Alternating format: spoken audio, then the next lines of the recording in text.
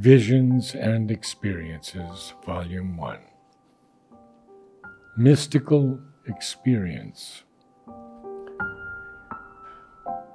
I have looked on things that were not there, scenes so marvelous the eye, not accustomed to inner sight, nor stranger to beauty, could not contain the vision of the wakened heart.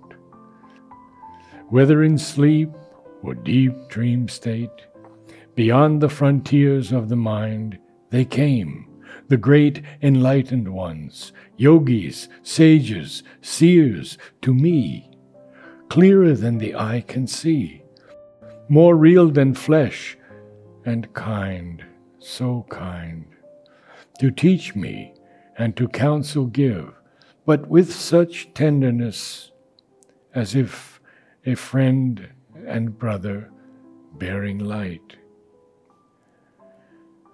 I have heard music with an ear closed to the noise and din of earth, the too loud mockery of song, celestial, exquisite, divine, choirs of seraphim and more, melodies of shimmering sound, ethereal voices drifting down. I have felt the touch of one who left the body, radiant and gold, who bade me sit by him, receive initiation from his hand. No act upon this earth could be more real than that supernal day.